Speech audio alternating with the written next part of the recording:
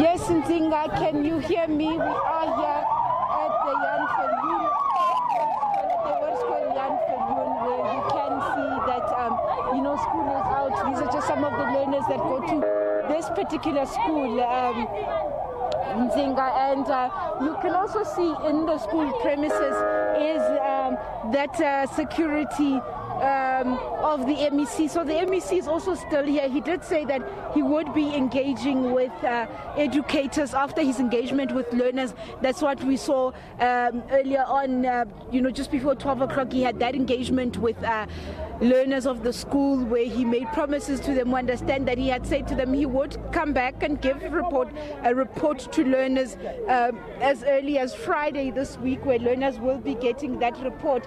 But also, we also know that there is that parents' meeting that is taking place here tomorrow evening at 6 o'clock in the evening, 1800 hours. Parents will gather here. We wonder if that will actually happen. As earlier on we saw, those tensions across the color lines between white and black parents at this particular school. Will this meeting happen tomorrow? Will they be able to find each other? Will they be able to sit under one roof and come to some sort of consensus? But we also did hear the MEC saying that, they're dealing with racism here. It is what it is. It is racism. And, non-racial people who do not subscribe to non-racialism in this country will not fare well. But he also said that he would be taking this up with the Human Rights Commission. But also importantly, what did come up here was issues of sexual assault, allegations by learners that they were victims of sexual assault. He said that he would be dealing with this immediately, saying that he is engaging the South African Police Services on that particular matter. They will be sending out teams here to do a full investigation on that, because that for him is quite important. But the MEC also saying that let parents not be in a situation where they teach their children that violence is normal.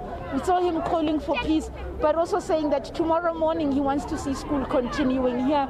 As to whether that's going to happen, we'll definitely be here to see. We did see that there was private security that had been hired by the school, as opposed to try and keep the calm here in Nzinga. As you saw, the scenes it was very tense, violent scenes that we saw here earlier in the morning. But for now, it seems school is out, although there are some people that are still here. A little bit of those road closures. I see that the police members are cleaning out the streets, I think, just to try and get traffic back to normal. But also a little bit of learners and I suppose some parents still on the street. But in terms of that official report back by the MEC, that did happen, and he did say can parents meet with him tomorrow at 6 o'clock in the evening. But he expects schooling to continue.